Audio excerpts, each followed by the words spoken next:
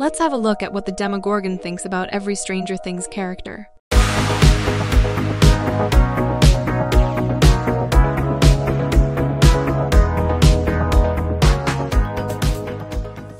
First up, we have Eleven, his major fear in Season 1. The Demogorgon would likely view Eleven with both fear and fury. It is, after all, Eleven who ultimately defeats it. That said, she might also be an object of curiosity, given her psychic abilities.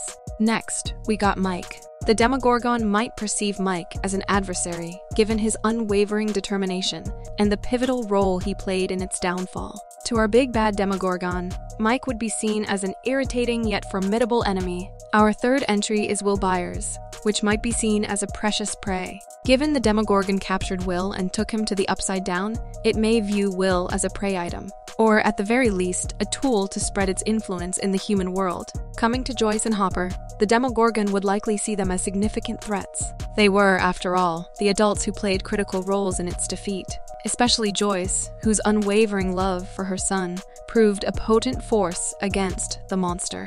Fifth on our list is Nancy. Nancy had a personal vendetta against the Demogorgon after it took her friend, Barb. She might be seen as a significant threat due to her courage and relentless pursuit of justice. Sixth, we got Barb, and who could forget Barb? She was the Demogorgon's first victim we saw. It might view her as a symbol of the human world it can invade and control, an easy target or a precious meal.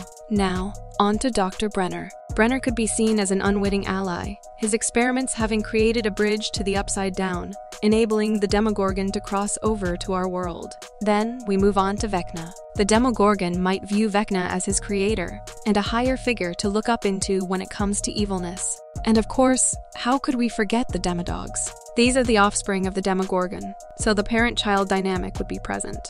However, in the harsh world of the Upside Down, it might see them more as its foot soldiers than its children. And lastly, we come to the Mind Flayer. Although the Demogorgon and the Mind Flayer are both from the Upside Down, it's unclear how they'd view each other. The Demogorgon could see the Mind Flayer as a threat, a competitor, or perhaps as a higher power,